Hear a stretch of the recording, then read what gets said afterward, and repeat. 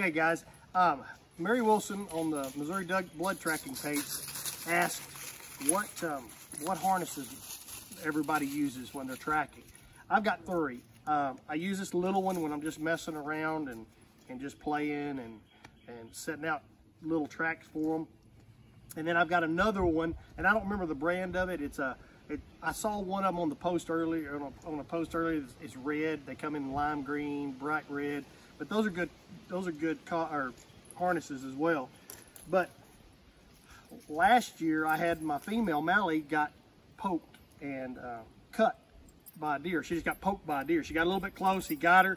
So I went out and bought them all a vest. So this is a armored or a Kevlar vest that will hopefully protect them a little bit more. But it's a whole vest. It protects their throat. You can put your Garmin collars through them to where they can still, they can still get to your dogs and all that if you need them, but your tracking dog collars and all that. But I highly recommend if you're going to run a dog around hogs or deer or anything. I don't run hogs, but on the deer, this is a Southern Cross. And I'll get a close-up of their logo and everything, but this is a Southern Cross vest.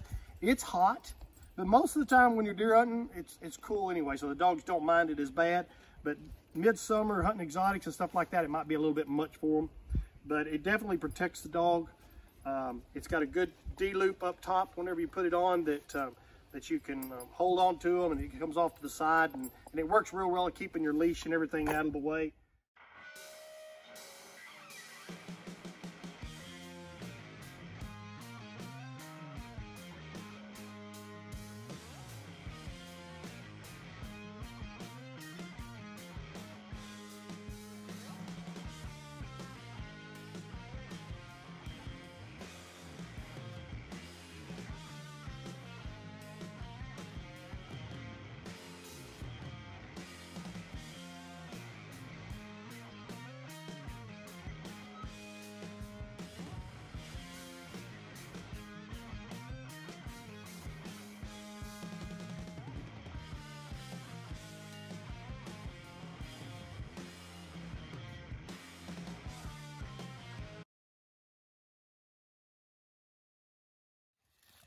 It's also fluorescent orange.